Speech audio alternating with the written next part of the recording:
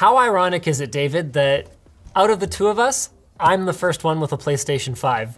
Sad. It's finally here. Launch day PlayStation 5, ladies and gentlemen. And look, we even got a special fancy package, which honestly, I'm going to discard immediately. David, do you want this to put on your wall? 0%. Would you frame it and put it on your wall? I will not. No, it's not cool enough? No.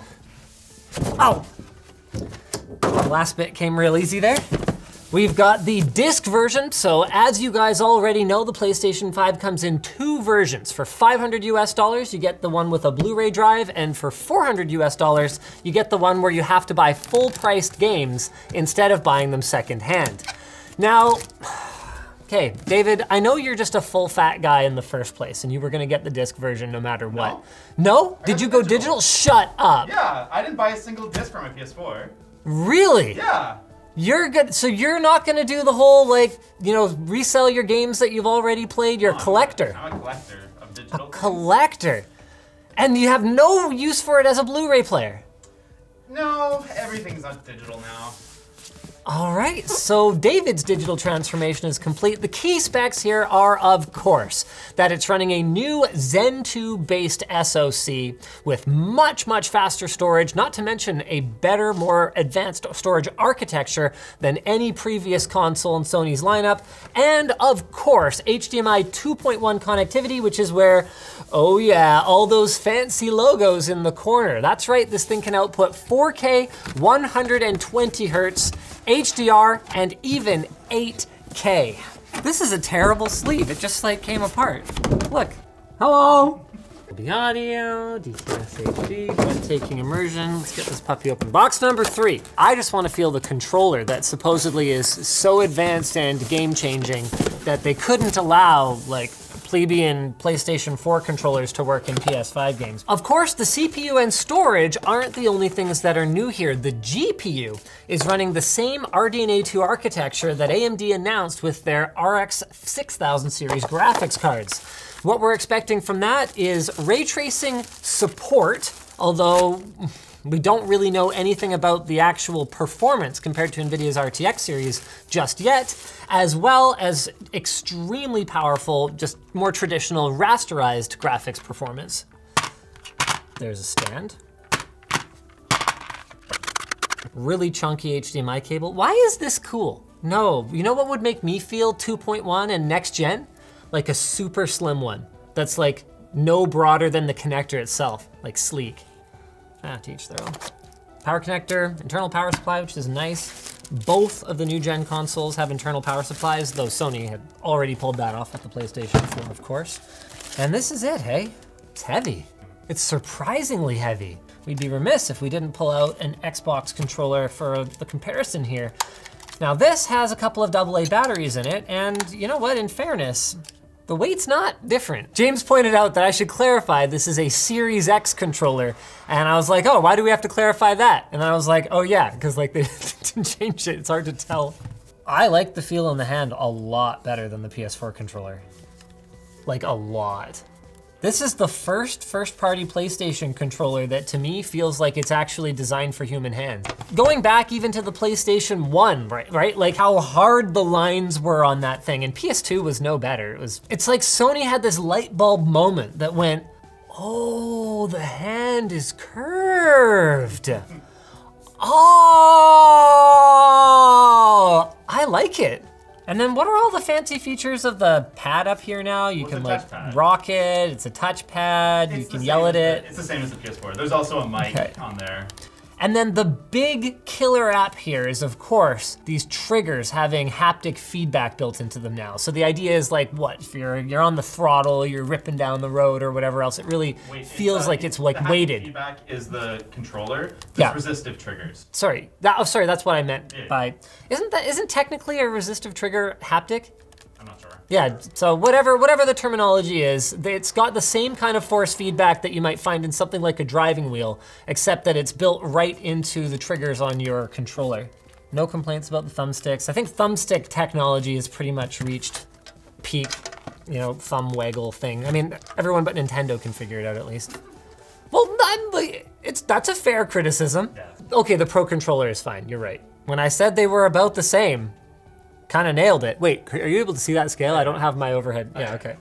They're like basically the same weight. I intentionally sequestered myself. I haven't looked at anyone else's impressions of the PlayStation 5 controller yet, so my surprise is very real. I think this might be the more comfortable of the two. D-pad sucks though, but then this D-pad sucks too, so like, all right, let's have a look at the console. Let's see if it is truly as big as everyone says it is. Oh, sponsored, right. This video is brought to you by Antlion Audio, featuring the Mod Mic wireless microphone. It allows you to turn your favorite headphones into a headset just like that. It features a 12+ hour battery that can be charged even while in use, and it's got 2 mic modes allowing for omni or unidirectional pickup patterns with a switch on the mic. You can seamlessly connect with PC, Mac, Linux, and PlayStation, and you can check it out at lmg.gg/wireless mod mic. What, did you open it? Did you come over here and open it and spoil it? You dick, you dick. You looked at my PlayStation before I got a chance to look at my PlayStation. I ordered my PlayStation first, okay? Yeah. I gotta give Sony this. Their product photographers do a great job. From all the photography, I got the impression that these were a little bit more rounded, kind of like the front here, and a little less like, yeah, I popped my colors, because I'm like, also I think they were going for like Alienware futuristic curve, but it actually just ends up kind of looking warped. It just looks kind of defective to me. Where are your hooks? Reveal your hooks to me. Ah! Oh, it's down. Yes, it's down. And the hook that I thought was the hook is definitely the hook. So you can see there's these little dots. These ones right here act as like the lock. So that's the one that you gotta bend back. So this should, there we go. What do you think, David? It's worse. Yeah. It's worse, it's immediately worse. I love the 2-sided cooling fan intake though. That's pretty sick. Am I harping on it too much? No. Does it really matter? It's ugly. Everyone knows it's ugly. Yeah, okay, that's fair. At least it has USB Type-C. And an NVMe slot. And apparently fast charging USB port on the front. 2 more USB 3s on the back. Hardline LAN, HDMI. That's freaking awesome! Look how accessible that is. Blows me away that Sony was the one. Sony! Out of Sony and Microsoft, Sony was the one to go, you know what? Let's make the storage upgradable on this thing via non-proprietary means. So Sony, if they're gonna go, yeah, it's just a computer, why don't you just put an M.2 in it? I love this, I am so stoked. It can accept a 110mm M.2. I'll talk about why that's important in a minute here. But Sony is able to go, yeah, it's expensive today, and a year from now, 2 years from now, remember, it's been 7 years since the last PlayStation launch. 7 years from now, you will literally be able to like buy one of these Gumstick M.2s that's fast enough for the PlayStation 5 at Best Buy, chuck it in there, it'll probably be like 40 bucks, and you're off to the races. In the long term, that's the right move. So most M.2s are 80mm, and you can see the mount for that is right here. But if you step up to 110mm, you can get some that are higher performance. Like for example, Intel has Optane-based M.2s that are 110mm. Now Optane doesn't have the sequential speeds that the PlayStation needs yet, but the latency is extremely fast. So if we get a new generation of Optane and a Gen 4 M.2, like 110mm, that would probably be the Cadillac of storage upgrades for the PlayStation 5. Are Cadillacs even cool anymore? Doesn't matter, you guys understood what I was saying. And you can also get 110mm in higher capacities because there's more room for NAND flash chips on them, sometimes. Now the fact that the PlayStation 5 supports it means we're gonna see it, I think. Because the thing is, even though console gamers tend to have this negative stereotype of being, you know, poor gamers among the PC master race, well, the people who take that stuff seriously, they're not. And I think we're gonna see people spending, you know, literally double the price of this console on just massive storage upgrades for it, because unfortunately, only about, what is it, like 675 gigs of the onboard storage is user accessible for installing games. I mean, if you're playing Call of Duty Modern Warfare or whatever, You got Red Dead Redemption 2, you got COD, you got like, what? Like Destiny 2, yeah, like expansions. 3 more games. You're done. That's it. Now, just like the Xbox, you can hook up USB-based storage and copy your games to and from it, but you can do it on a PC too. Nobody likes doing it. You know, you can have a Steam game somewhere else. You can like back up your Steam game somewhere else and then just like copy them over when you're gonna use them, but it sucks. It's not the best. You use that for PS5 games, only PS4 games. Oh, they don't even allow you to put PS5 games on it and copy them? I'm sure it'll come, but not yet. Just like M.2 upgrades. Does that not look like a defect? Oh, this is nice. Look at this. They've got a little PlayStation logo embossed here so that you know which spot it's supposed to go on. Look at the texture on the inside of the thing, though. Oh, that's cute. It's got little X's, O's, squares, and circles. You will not be able to see that from there, but it's adorable. You'll have to take my word for it. Okay, this was easy once I figured out how to do it. Slot, why? Why? Slot screws should not exist. The year is 2020. They are literally the worst. Why does it need a stand? There's no ventilation down here. Oh, there's a little bit actually. Torx? No, it should be Phillips. Hello? Oh, there's a little cover. There's a cover nubbin. Why can I not turn this again? I no longer care. I'm sure other people will figure it out. That's not better.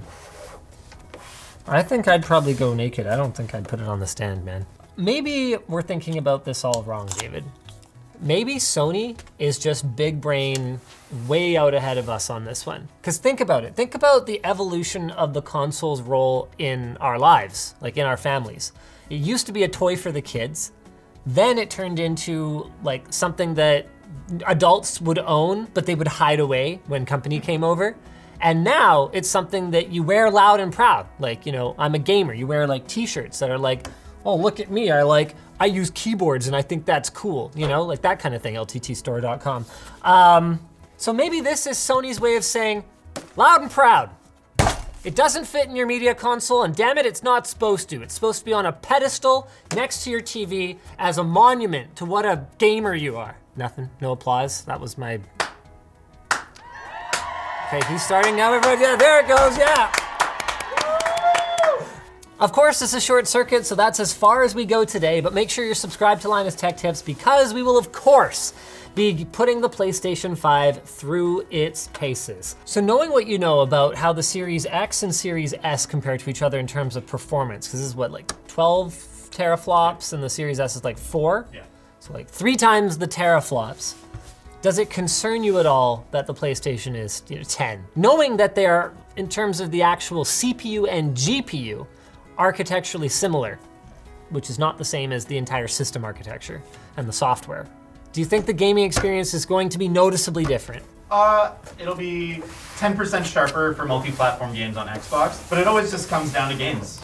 Right, and there is the fact that Sony's offloaded, what is it, audio? And the I/O. And I/O. It's a big oops. And can you even lay it down flat? Like both Xboxes are designed so you can put them flat. No, you did. With a stand, you go flat. You can take the stand off and then put it on. I mean, you can, but like,